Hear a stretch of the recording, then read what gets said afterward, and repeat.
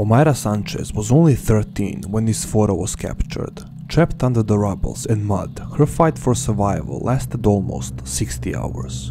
On November 13, 1985, volcano Nevado de Ruiz in Colombia erupted, causing meltdown of mountain's ice caps, forming mudflows and debris, which were headed towards the near city of Armero.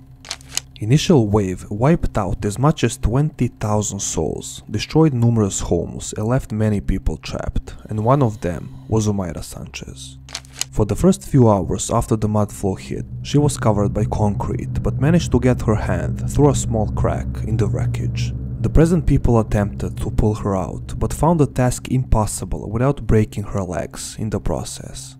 Each time somebody pulled her, the water was rising, so that it seemed she would drown if they let her go. So volunteers placed a tire around her body to keep her afloat.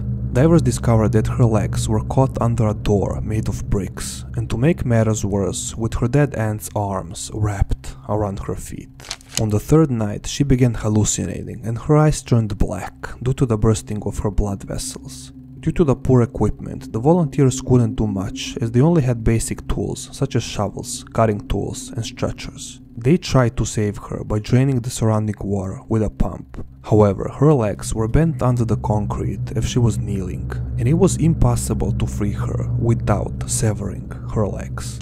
Lacking the surgical equipment to save her from the effects of an amputation, the present doctors agreed that it would be more humane to just let her die. And after nearly 60 hours, on November 16th, Omayra Sanchez died of hypothermia and gangrene.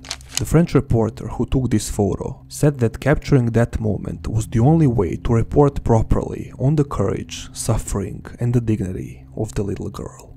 He was later accused of being a vulture, but the truth is, without this photograph, nobody would know the agony of Omayra Sanchez.